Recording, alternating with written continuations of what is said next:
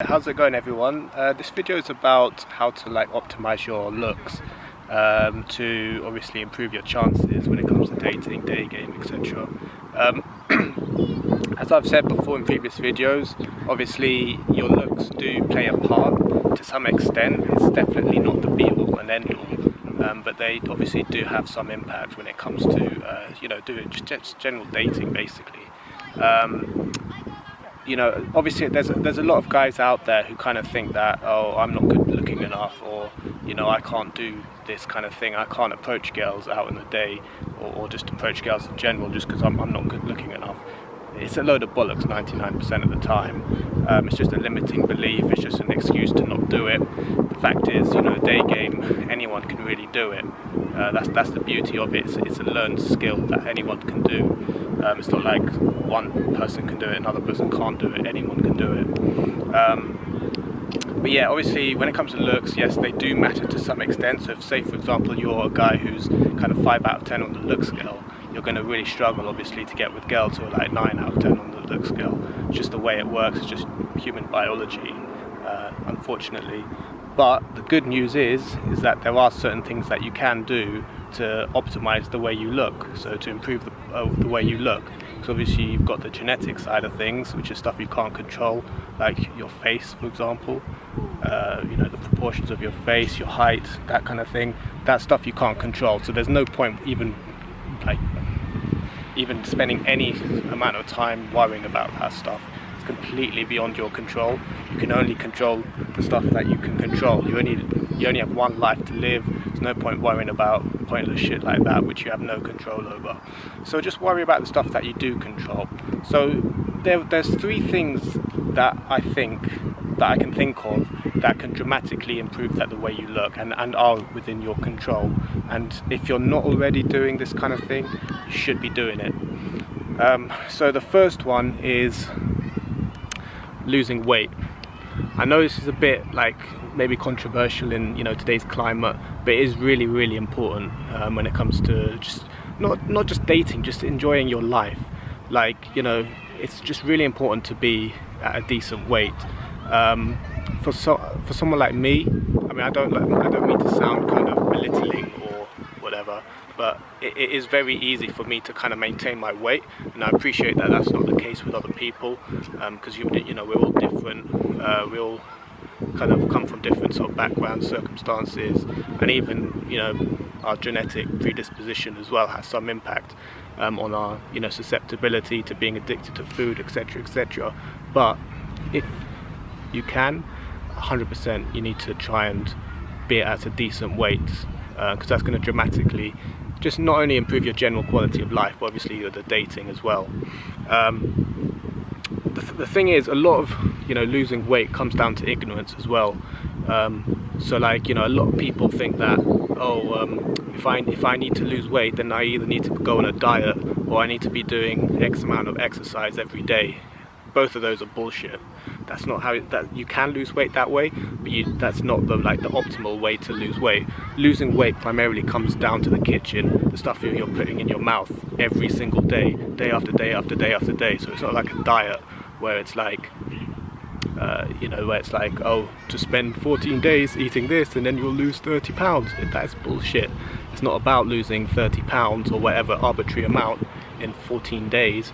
It's about the long term, every single day of your life, from now till forever, just consistently eating the right amount of food, the right proportions of food to obviously maintain a sustainable amount of food. So yeah, having some kind of idea of the amount of calories that are in your foods that you're eating is kind of important. Like the average human male should be eating around 2,000, maybe 2,500 calories a day. So having some sort of idea about how much that is kind of really important, and also just kind of knowing about hidden calories as well, like in like if you drink a lot of coffee, that that can add up. Just milk, like 1 glass of milk is like 100 calories. That really adds up as well. Just having some kind of idea in your head. You don't have to be really kind of OCD about it, but you should have some kind of idea of the stuff that you're consuming in your you know, putting into your mouth, consuming into your body. It's really, really important, I think. You know, for me personally, I find it really easy, because like, you know, for me, if someone says to me, you know, if you're better off not doing something rather than doing something, then for me it's like, oh great, fantastic, that's really easy. So it's like, don't eat this, okay great, I won't eat it. So yeah, that's kind of the mentality that I have anyway. But the key thing with food is that, like I said, you know, in previous videos, it's not about motivation. It's like, oh yeah, right now I'm super motivated to go on this diet, this 30-day diet that's going to make me lose 20 pounds or whatever. It's a load of bollocks, because after those 30 days, then what? Are you going to return back to normal? Are you going to sustain that diet that you've had? The right mentality is something that's sustainable, that's going to, you know, be now until infinity. It's going to be, okay, these are the changes I'm going to make in my life, and I'm going to keep up these changes, and I'm going to continue with them. It is good if you can do a bit of exercise, but it's by no means mandatory in order to lose weight or to be at a decent weight. If you do hit the gym and, you know, you lift weights and that kind of thing, obviously, yeah, that can improve your looks, definitely, but it's by no means a requirement. It's definitely not something you have to do. But yeah, when it comes to kind of losing weight or maintaining a decent weight, you don't have to be exercising every day. You can do it that way, because ultimately it comes down to the amount of calories that you consume and the amount of calories that you burn. So you can, you know, do a lot of exercise in order to maintain a weight, but it's just, you know, a lot of people don't like exercising that much, and rightly so. I mean, me personally, I don't like to exercise except for a little bit, a very small amount, just to maintain a very basic amount of cardiovascular fitness, just so that I'm not completely unfit, basically. But it's not really, it doesn't really have much to do with maintaining, you know, half decent amount of weight. So yeah, it really comes down to the amount of food that you're eating, the stuff you're putting in your mouth. And then the next thing to do is to get a decent haircut. Right now, I maybe sound like a bit of a hypocrite, because my shitty Justin Bieber overly long hair isn't exactly something you should be aspiring to, but obviously with the lockdown it's kind of hard to get a haircut right now. I'm actually planning just to like grow it out until the end of the lockdown, because fuck it, why not? But like, yeah, generally speaking, when normal life resumes, you know, try and just get a half decent haircut. You know, for me personally, I've just had the same boring haircut for like the last 10 or 15 years of my life, and it's fine, you know, it's okay, you know, that's kind of like the minimum that you should be doing, basically just basic taking care of yourself. Obviously, if you're someone like me who doesn't really know much about styling and grooming, just go for something really simple, just a, you know, short back and sides, slightly longer on the top, and that's it. That's, you know, bog standard. That's all you need, really. But obviously you can go a bit further than that if you want to. And then the other thing to do to optimize your looks is to sort your fashion out. So sort out the kind of clothes that you're wearing. You don't have to be wearing really expensive clothes. That's another misconception that some guys have, that, oh, I'm not wearing Gucci or Armani or whatever. You don't need to be doing that. In fact, it's an absolute waste of money to be wearing these kind of labels. You just need to be wearing clothes that fit decently. You don't have to be wearing expensive stuff.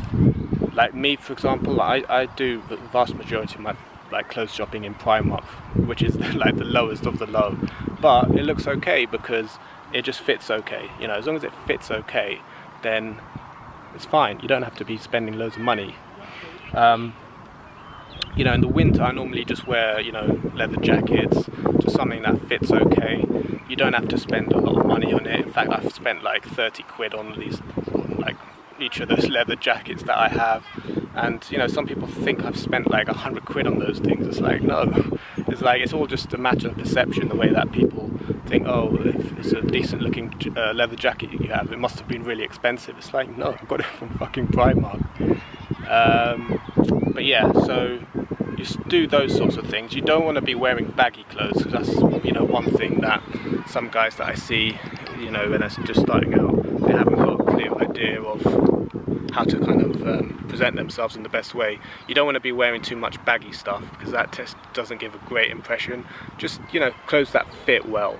That's the main thing, I think. But yeah, overall, you know, there's some things that you just can't control, like the proportions of your face, your height, etc. So don't worry about that. Just focus on the things that you can control, and it's just basic stuff. You know, losing weight, getting a half decent haircut, getting clothes that fit you okay. And that's all you need to do in terms of optimizing your looks. You don't have to obsess about it, because obviously with dating, it's not so much about how you look, it's more about the stuff that you say, how you present yourself, your charisma, your social skills, etc. And that's the beauty of day game. You can compensate for, you know, perhaps even a lack of looking good with your social ability. So that's what I like about it. Cheers for watching. If you'd be interested in one-to-one coaching with me, where we'll go out in public and work on your approach to girls, or more generally with your social confidence, please visit my website ed-game.com. I came down to shame clowns, kicking my same sound. I'm a rain now, if y'all ain't fit, split it, James Brown. I'm the poet, who rhyme was quoted, lines are loaded, shine decoded, devoted, flowing, showing signs, I wrote it. At an auction, these styles cost some G's, challenges, odds made tears, like the force some D's.